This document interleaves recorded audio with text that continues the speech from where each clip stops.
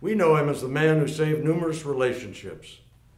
You know him as just another Italian immigrant. Let's have a big hand for our Godfather, Tony DiGiolando.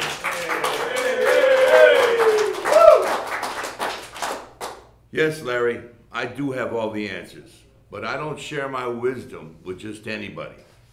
I share my wisdom with people that I love.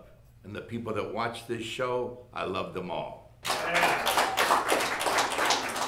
Well, let's get started then, Godfather. Jimmy Marinara from Skokie writes, Godfather, what's the difference between a wife and a mistress?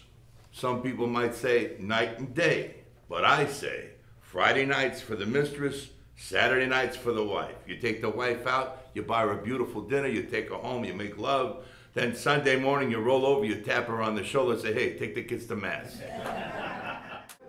Sarah Panchetta asks, I've been going steady with this man for more than a year.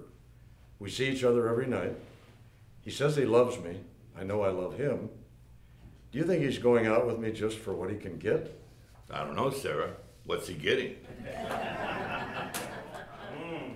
Here's a letter from Gina Laforte. Our son married a girl when he was in the service.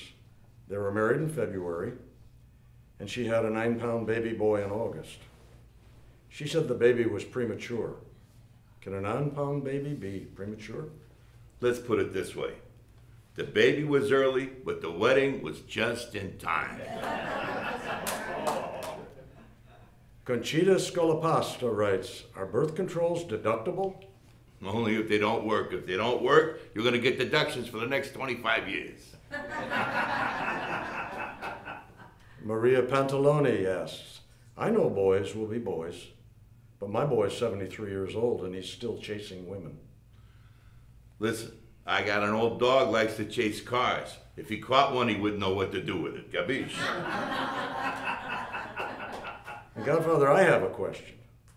I loaned some money to a friend. I'm having trouble collecting it. What should I do? Tie him to your car and see how fast he can run. Ladies and gentlemen, let's have a hand for the Godfather, and we'll be right back after these messages.